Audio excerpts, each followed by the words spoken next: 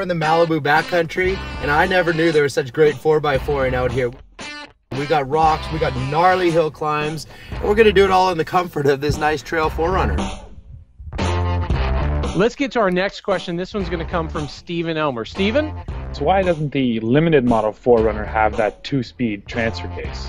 If you look at how the transfer case works, it's different on this one. The Limited has a full-time 4-wheel drive system. We've got a dial knob here which allows you to select normal high 4 and then low 4, but it's every bit off-road capable, but you have the full-time mode so you don't have to think about it. Let's see how easy it is to put in 4 high. Yeah, we've got the old school transfer case. We got a nice lever. Good feeling in your hand. I like the way they do it on the trail.